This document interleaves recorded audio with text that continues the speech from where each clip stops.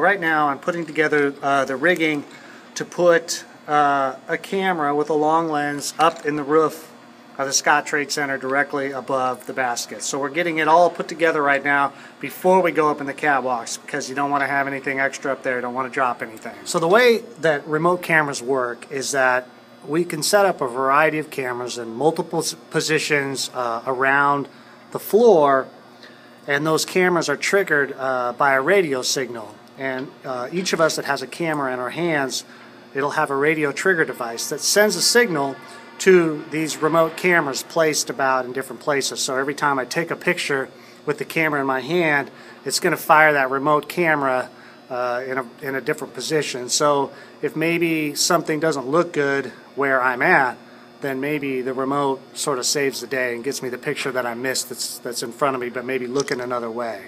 All right, let's go.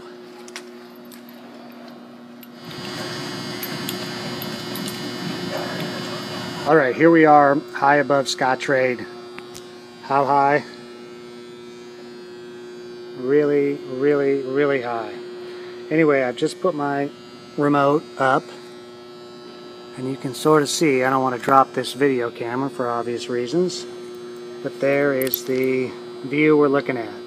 So this view will not be unique to me, however, because with a variety of organizations, there are 5 remote cameras mounted up in this section of the upper reaches of Scottrade Center. So a very unique angle, and a very nerve-wracking job to come up here and get this done though. So that's my camera. Hopefully it bears fruit.